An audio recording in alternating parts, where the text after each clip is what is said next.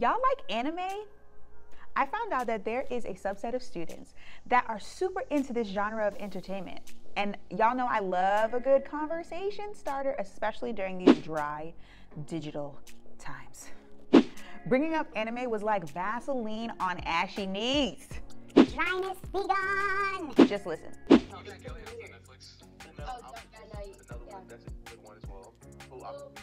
You guys are all talking at the same time. It's Florida and Haikyuu. Florida and Haikyuu. What about the Promised Neverland? No. Don't. Yes. That thing is wholesome. Don't. Yeah, and don't be throwing no inappropriate nonsense at me either. Gambling? She's not watching that. She's not watching that. Yeah, we let her watch Evangelion. Yeah, don't make me regret having this conversation. Food Wars. Is it Black Clover? Yeah, Food Wars is so. Are you sure about Food Wars? You're talking about me saying these stars, but you want to say Food Wars. Wait, Okay, now you know what I'm talking about. Food Wars. Literally, she takes the one and not saying public. Who wants to make the teacher watch that scene?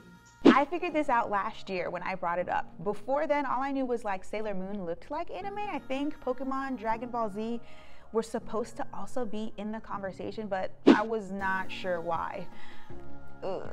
Apparently anime is an animated show, or I guess it could be a movie too, that is specially designed by a Japanese animation studio. And that's designed really well because apparently these kids are snooty. How do I know? I mean, good animators.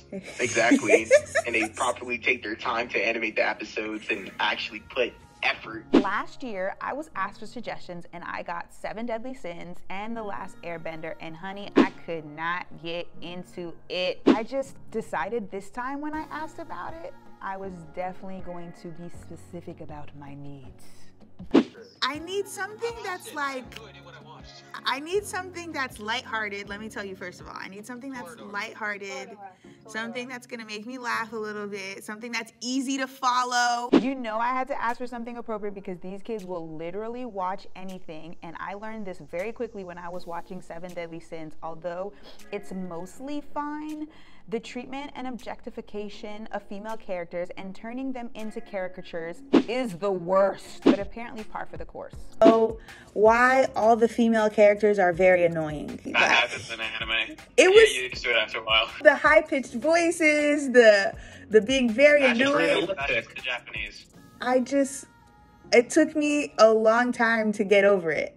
And I'm not quite sure I'm still over it. The last 2 days of winter break, I ran out of Netflix, like a lot of us, and I needed a distraction from a boy I was trying to avoid. Ugh.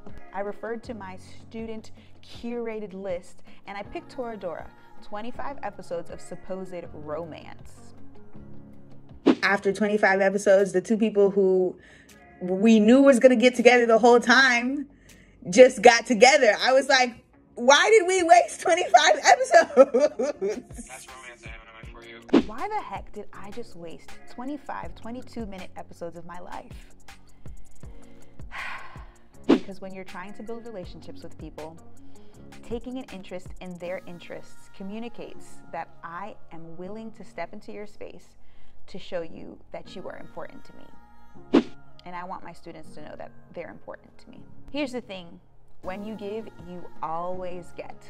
I asked my students why they prefer this type of entertainment over American stories, and they said stuff like this. I don't want to hear it. Tell me what draws y'all to anime? Like, what is it like over? It has better plot and animation than American shows. Because honestly, Miss B, I don't really care to watch Grey's Anatomy or freaking Riverdale or Vampire Diaries. I don't want to watch. I don't want to watch like 8 seasons of the same crap over and over again. Oh, you just want one season of one thing.